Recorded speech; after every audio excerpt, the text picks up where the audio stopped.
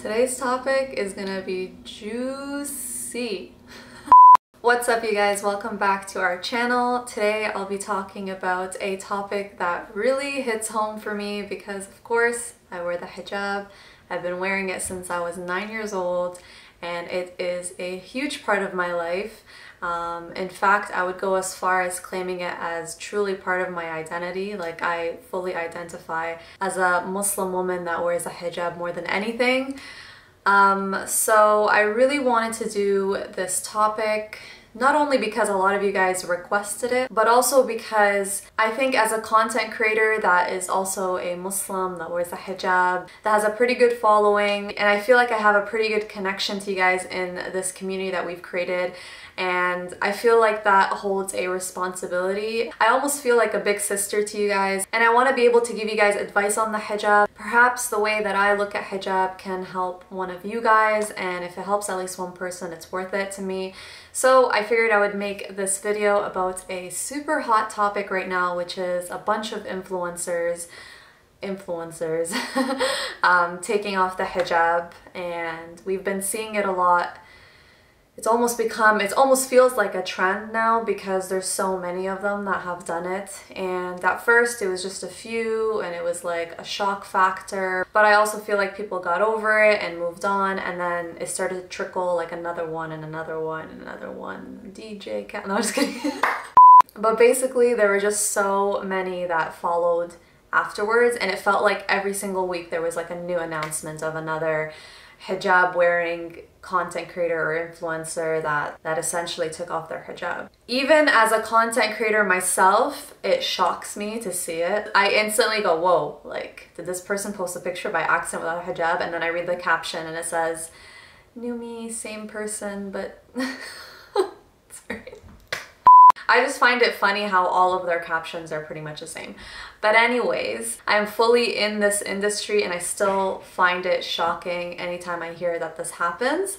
So I can only imagine how the followers of these people are feeling, especially the ones that really connect to that person because of their Muslim identity. I know that a lot of us follow influencers or content creators or famous people because we connect with them in a certain way, and a lot of us connect to these influencers because they are Muslim and they wear the hijab and they carry out a lifestyle that is similar to ours or something that we aspire to be or whatever the case may be. And it can be very shocking to find someone that you've been following along with that just kind of flips 180 and takes a different direction in life, especially if they were your inspiration. It kind of makes you think like, whoa, what was I following? Or was everything that I was following not true? Or how do I feel about my hijab now? Like, it just makes you question things, I think. I know a lot of us try to think that we don't get affected by these things, but I think to a certain degree, all of us get affected by these things. At the end of the day, this is our community. What one person does in our community may not directly affect us, but when it becomes like a constant thing and a lot of people doing it, it definitely does get to you at one point. It's definitely something that should be addressed and should be talked about and should be discussed so that we are all on the same page, so that we can all check in on each other, so that we can all kind of, you know, have like a sister talk. And I think it can be really beneficial to a lot of us. So let's just start off by discussing what's been happening. So if you guys don't know or are not in the loop or you're not on Instagram or whatnot, because that's usually where it happens, it's on Instagram. A lot of influencers and content creators have been taking off their hijab recently, and I'm not here to call anyone out. Honestly, this video is not meant to address them. It's meant to address the people that are seeing it, so the followers, you guys.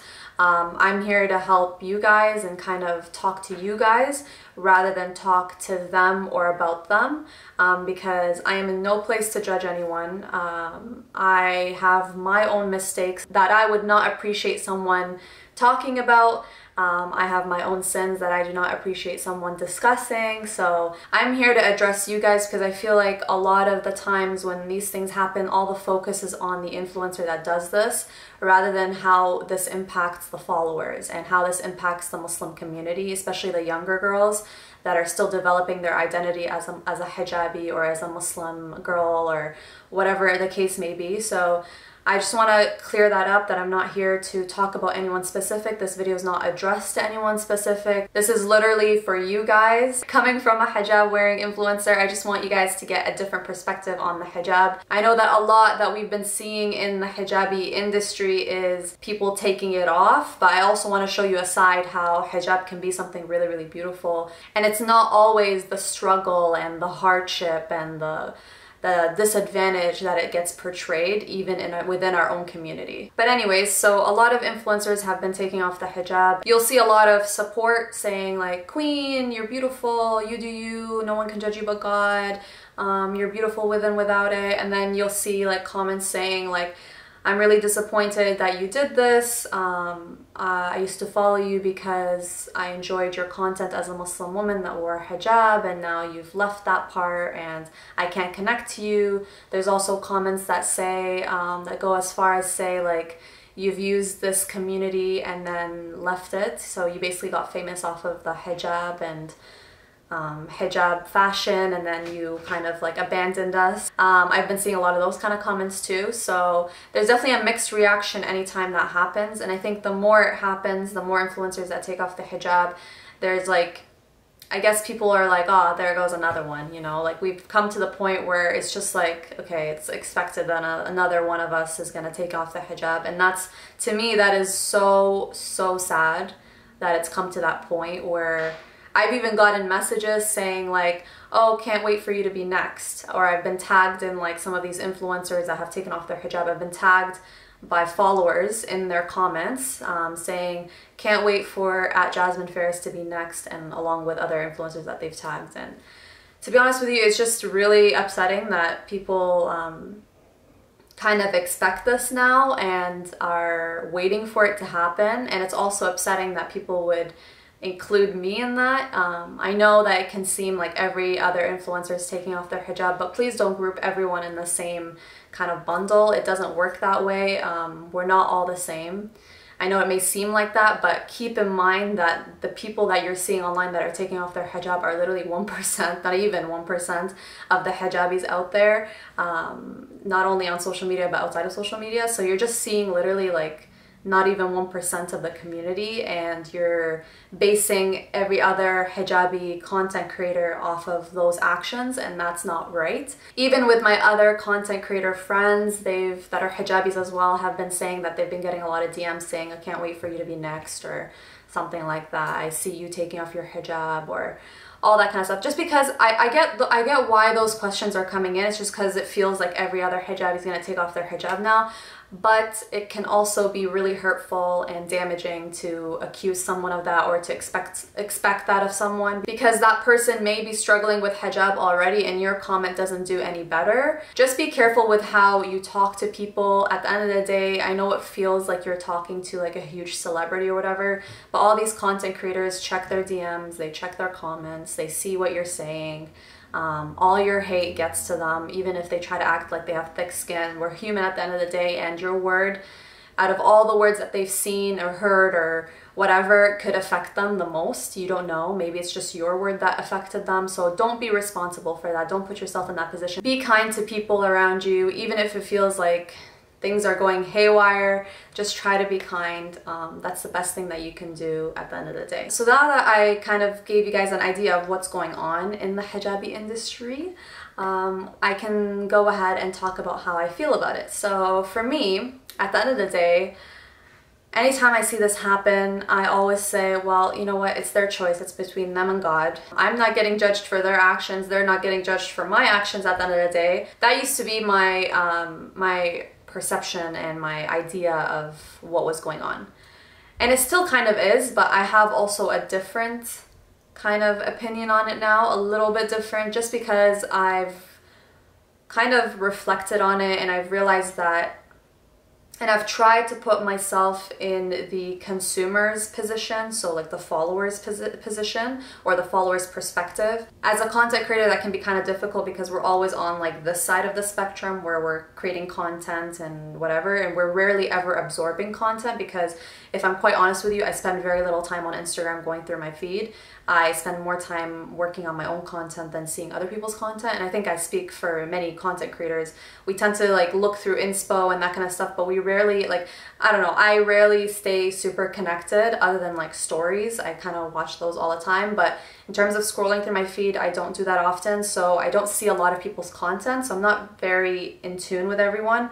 But as a follower, someone that isn't a content creator on this side of the spectrum, I feel like you guys are always exposed to content and messages and all these kind of things on Instagram, because you guys, your role in the spectrum is to kind of scroll and absorb, and you know, and all the messages are basically coming at you because you're the recipient, right?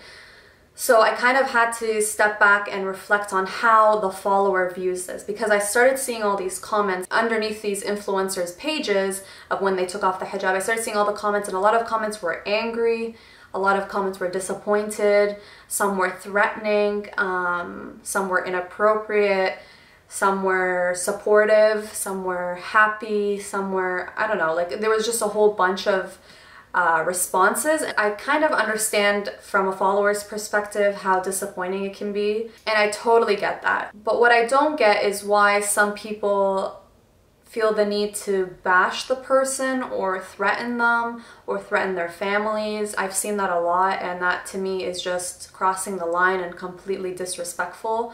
In an Islamic perspective, there is no room for that. There is no room for threatening someone. There is no room for bashing someone publicly like that. There is no room for disrespecting people based on the actions that they've decided to take personally. So I definitely think that there's a line that's being crossed, which needs to be addressed. If you have something that's not so nice to say, think about it, absorb it, kind of reflect on it, and try to reword it in a way that's more beneficial to the person you're trying to advise. Because at the end of the day, I say this all the time, if your advice is done in a harsh and mean manner, no matter how great your advice is, no matter how true your advice is, it's not going to be received by the person you're trying to advise. And that just defeats the purpose. The whole point of advising someone is for them to receive the advice and take it and roll with it. If your advice is being sent in a harsh manner and that person just blocks you out, what's the point of your advice? We always say, like in Islam, we should be promoting good and forbidding evil. And if you think that it's your responsibility to advise this person to forbid evil and to kind of get them on the right path, but you're doing it in a harsh manner, your message is like invalid, you know? It doesn't get across. You're doing it in a harsh way, and the whole point of trying to better that person is not going to be achieved, right? So I just have that little bit of advice. If you feel kind of weird about the situation and you have some advice to say, definitely message privately. I would recommend messaging privately. Do not do it on a public post or a public comment. Think about it yourself. If you were in that person's shoes, would you want to be addressed publicly? Let's say you did a mistake. Would you want someone to come on a microphone and be like, "Hey Sarah, I heard you were at the club last night." You wouldn't want someone to publicly shame you or publicly advise you like that. Again, I still stand by the fact that it is their choice. It is up to them. It's a personal choice. But I also do understand that because they have a platform, it becomes something that involves a lot of other people, because they have chosen to display bits and parts of their life on the internet. So a lot of people are used to already commenting on their lives with or without the hijab, and putting such a big change, such a drastic change up on the internet as well is definitely going to generate some sort of opinion, and we all know that people have different opinions, and some are great, some are not. So I understand both sides for sure. But I do really got to admit that it definitely saddens me to see a lot of Muslims leaving the hijab and choosing to not wear it anymore, especially after wearing it for so many years. The hijab is truly, truly part of my identity. Alhamdulillah, I haven't had any trouble with the hijab, and I know that not many people can say that. I know hijab can be a struggle, and don't get me wrong, although I say that hijab has been great for me, alhamdulillah, I definitely have still had struggles throughout the 14 years that I've been wearing the hijab. So it definitely has not been like a walk in the park all of those years. I went through phases where it was a little harder and then phases where it was a lot easier. Alhamdulillah, my downs have definitely like not been significant enough where I wanted to take it off, like nowhere even near. It was just like normal struggles, like normal self-esteem struggles, and trying to, like, even when you're a teenager and you're forming your identity as a teenager, but not only are you doing that, but you're also forming your identity as a Muslim teenager, a Muslim wearing the hijab. In like a Western society, there's just so many factors that impact how you grow up, and it can make it very difficult to acquire your identity growing up, especially with that added factor of wearing the hijab. So I definitely struggled. Even when I first put on the hijab, I remember I was in grade 3, I believe, and that was the time that like girls in my class would start wearing like mini shorts and mini skirts and dresses, and they would have like cute clips in their hair, and like that's the age that they started like straightening their hair, and the girls started to develop like puberty and all that kind of stuff. And I felt like I was so out of that loop. All of my friends would wear all these cute clothing, and I would look and tell my mom, like, why can't I wear something like that? Why is it that I have to wear these like long sleeves and like pants and loose clothing in the summertime, and you know, being all fully covered up when my friends the same age as me are like fine running around in this other type of way of dressing. And I remember that was like a big concern of mine when I was younger. And I remember my mom never really like said like, oh, you're a Muslim, you have to dress this way, or this is just how it is, like you just gotta accept it. She always used to just sit there and listen to my concerns, and she would tell me, as a Muslim girl, we want to cover up because your body is special and you want to take care of it. The same way you take a shower and take care of your body, your hair, all that kind of stuff, you also want to take care of your image and the way people see you and the way people portray you, and the way you portray yourself in public. This is all something that is important to learn as you grow older. And I remember I didn't really fully comprehend what that meant until later on, of course, because when you're 9 years old, your attention span is very little, and you also don't care about these kind of things. So over time, her kindness towards me and towards the hijab and my struggle helped me realize how important the hijab was, and it made me realize that on my own rather than someone drilling info into my head and expecting me to kind of hop on. That's not how it really works. When you force something, it's bound to explode later on. You kind of have to develop this belief over time and this strength over time. So I definitely want to mention that hijab is a journey. And I say this all the time, and that's something that actually I did not believe before. I used to think that hijab was something that you put on and it has to be perfect right off the bat. It's a responsibility, a huge step that you're taking that must be perfect. And it's a disgrace if you are not wearing the hijab perfectly, and there's no point of wearing it if you're not going to wear it perfectly. That used to be my standpoint. I'm being completely honest with you guys, and the reason it was my standpoint is because society basically told me that. The Islamic community around me basically fed me that, and I started to realize that it was a very toxic way of thinking because it discredits any sort of effort that is not perfect. And that's an issue. If I were to go up to the sheikh or the scholar or whoever it is at my local mosque and I told them, well, I'm having trouble keeping up with my prayers, I can only do 1 prayer a day, the rest I just feel so lazy and I don't feel connected to my prayer and I'm just really struggling and this is all I can do for now, just 1 prayer a day. The sheikh or the scholar or whoever it is will most likely tell you, keep trying, build your iman, research, learn, fall in love with Islam, improve day by day, kind of try to do 2 prayers a day for a week and see if you can handle that, and then increase it over time until you get to 5. They will most likely give you advice that will push you to better yourself. Whereas when it comes to hijab, for some reason, all of us forget this idea and this notion that Islam is about learning and growing. We forget this notion, and then if we see a hijabi wearing a turban, for example, or showing hair, or wearing clothing that's not very suitable for a hijabi, we automatically say, take it off. There's no point of wearing it, just take it off. You know, and that's something that I see in my own community. And we don't say this about prayers, for example, or any other struggle in Islam, but we're so quick to say it about the hijab, and it kind of blows my mind because a hijab, like anything else, is a journey. right? If that person happens to be at that stage where they're wearing a turban, let's say, and their neck is showing, a bit of their hair showing, that's the stage that they are comfortable at right now because that is the level of iman that they have. You shouldn't be telling them to take it off, right? You shouldn't be encouraging them to go backwards.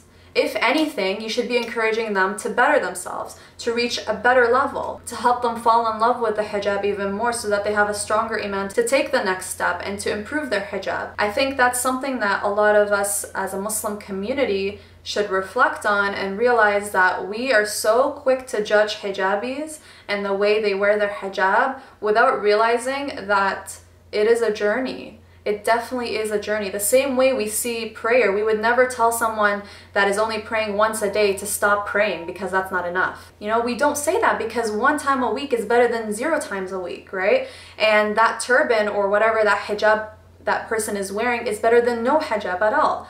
So it's not about it's all in or all out. It's more about if you have 1 foot in, it's better than nothing in my opinion. That's how I see it. And I think that's really important to acknowledge because once you start seeing the hijab as a journey, it no longer feels like you are not enough to take part in this journey. If you look at the hijab as just the all in or all out, most people won't be all in. Even me as a hijabi, I am not the perfect hijabi. And if I see it as just like it's either you become the perfect hijabi or not a hijabi, I would most likely fall in the not hijabi because I'm not a perfect hijabi. And how does that make sense, you know? So you really have to reflect on the fact that hijab is a journey. What stage that person is on their journey is very personal to them. And the last thing a hijabi needs from anyone, including their family members, their following, their friends, whatever it is, for them to make them feel like they are not good enough, they're not doing the hijab justice, and that they should let go of what 1% that they have or however many percent that they have. Some people wake up every day and struggle to put it on and walk out the door. It may seem like an easy task to do, but it really isn't. And alhamdulillah, there are some people that are super comfortable. I'm very comfortable with it and it's become part of my identity, but I know a lot of people who that is not the case for. And you got to really recognize that sometimes your little remark or your little advice that is done in a harsh way can really be very, very damaging to that person that's on that journey of hijab. Their iman level may not be at what you think a hijabi should be or what you think a hijabi should look like, but that does not mean you can discredit their effort. That does not mean you can discredit their hijab. It may not be the perfect hijab, it may not be the ideal hijab, it may not be the hijab that you're used to seeing or that you know is right. And that's totally valid, that's fine to have that opinion, it's okay. But it does not mean you should discredit that person for what they're doing.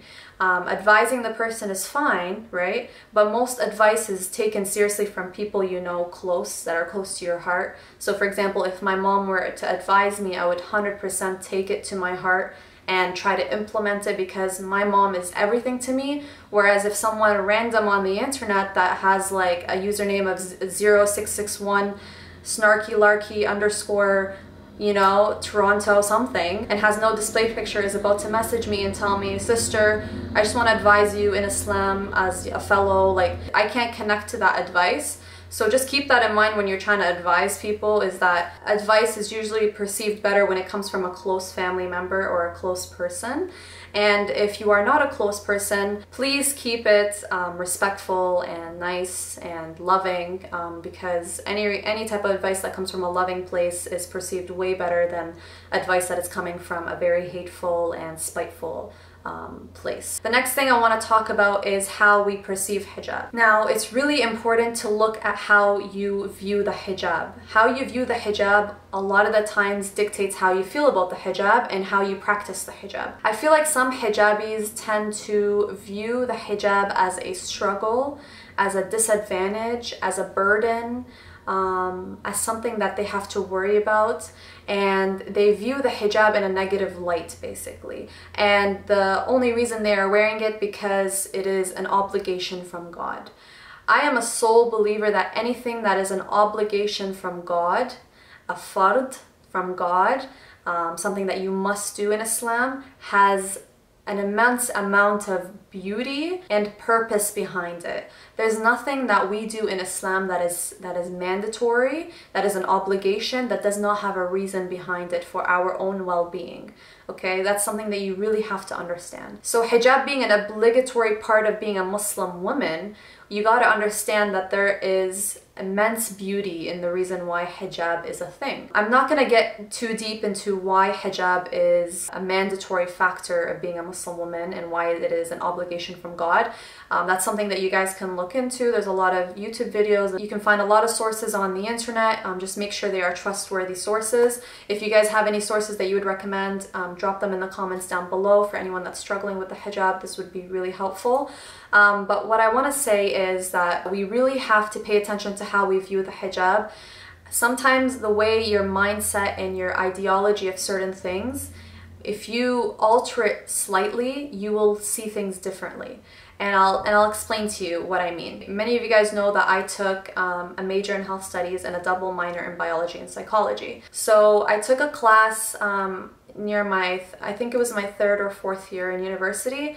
I took a class called Disability and Society. So basically my professor said something that I still remember to this day, and it's something that I think is really important to mention in this video. So when we look at disability, okay, someone that is disabled, that term, disabled means not able to do something. So let's say someone is in a wheelchair, right? And they're in a building that only has stairs, okay, and they want to get up to the 2nd floor. That person is considered disabled because they are not able to get to the 2nd floor. Now, if we put this person that is in a wheelchair in a different building that has an elevator and they want to get to the 2nd floor, they are not disabled, technically speaking, because they are able to get to the 2nd floor. What makes them disabled versus not disabled? So what my professor was basically trying to say is the society and environment around you shapes how you view yourself and others. So a person is considered disabled in an environment that is catered to abled people. In an environment that has stairs, only people who are quote-unquote normal are able to navigate it because society is catering towards the normal people. And I say normal because normal doesn't really exist, but you know what I mean. Whereas if our society catered to everyone by having, for example, an elevator in a building versus just stairs, that person is no longer disabled in society. They are abled like everyone else, right? It's only their health condition that differentiates them between that person and the other. So what I'm trying to say is that sometimes it's not your condition or your situation that disables you per se, it is the society around you. And how does this relate to hijab? Okay, it's weird, but it does. Sometimes it's not the hijab that's the burden, that's the disappointment, that's the disadvantage, whatever other description that you want to give it that's negative. It's not the hijab that is that. In fact, it's society that makes you feel that way. And that's important to realize because once you realize that it's the society that makes you feel that way, you no longer have this negative outlook on the hijab, just the hijab itself. And by not having that negative outlook on the hijab, it starts to allow you to strengthen your iman in the hijab and realize that the hijab is such a beautiful act that God has made mandatory for Muslim women, and it is the society around us that is making us feel like it is not, right? If we were in a society that was accepting, that was promoting modesty, that was promoting the hijab, that made it feel normal, you wouldn't be having this issue with hijab because your surrounding, your environment would tell you that this is the way to go. Which is why a lot of people that live in Western societies find it a struggle to wear the hijab, because a lot of people complain that they miss opportunities at work, or they feel secluded at their workplace, or in school they're the only hijabi in their class, which makes them feel different, or whatever, like they can't participate in swim class because there's a male lifeguard, or you know, all these things. That's happened to me too, and that's made me feel like, shoot, like the hijab is what's limiting me, you know? The hijab is what's putting me in these situations. But in reality, it's not the hijab that's putting me in these situations. It's not the hijab that is the problem. It's the society around us, and it's our environment. Sometimes it's not even as big as the society. Sometimes it's our close circle. Sometimes it's our friends. Sometimes it's the people we follow on Instagram that's making us feel this way. Sometimes it's our parents that can make us, or like some sort of family member that's making us feel this way. So you really have to pay attention to your surrounding and the society and the atmosphere that you put yourself in. Sometimes you may not be able to change the society as a whole. You're not going to be able to change the whole society to fall in love with the hijab, but you can start off as small as, like, for example, your close circle, who your friends are and how they feel about the hijab, or how they make you feel about yourself wearing the hijab. Do they make you feel left out? Do they plan around you, or do they kind of leave you out of like plans? They go, oh, we're not going to tell Jasmine because we know she doesn't drink and party, so we're just going to leave her out, you know? Or like, do they talk about it badly in front of you, or do they discredit you, or whatever the case may be? You got to look at your friends. Beyond that, you want to look at your social media. Who are you following? How do they make you feel about the hijab? How do they portray the hijab? Do they do a good job at making you feel good about the hijab? If not, it's a very simple task. You unfollow. You have the capability of catering who you're exposed to and what you're exposed to. That is power in itself. Once you recognize that power, you are in control. Trust me, if I see someone or something that I do not enjoy, regardless if I've been following that person forever, even if I know them personally, I either block, like remove them, or I restrict their account where I no longer see their content, because I don't need that type of information being subconsciously absorbed by me, because I know it's not beneficial to not only my self-esteem but also my iman. And I know everyone claims to be strong and thick-skinned, but at the end of the day, messages do get absorbed, and you got to pay attention to that. If I notice that, I'm not going to be involved in that, and I don't want that to be something that I constantly see. I remove it. And that's the most important part. You gotta realize that your surroundings are super important, and they often dictate how you view certain things in your life and how your iman is shaped. You have to really, really pay attention who you surround yourself around, what society you're in, what kind of environment you're in, what kind of friends you have. Those all really matter. What your day-to-day activities are. If you're constantly surrounding yourself with negative things, you're gonna become a negative person, right? That's just how it works. And hopefully by paying attention to that, it will help you improve your iman and improve your outlook on hijab. It really has done for me. I've had to do a lot of changes in order to strengthen my iman in the hijab, and that's what I personally did, and that really, really worked for me. Anyways, I don't want to ramble on. Maybe I can make a part 2 about this and hopefully talk even deeper, or like a different aspect of this discussion. I just wanted to start this off as an intro with you guys, kind of like a little chat with me session, and kind of open up the discussion with you guys. So let me know in the comments below what you guys feel about this. I really hope that this conversation was beneficial to you guys, and as always, I'll see you guys in the next one. Bye.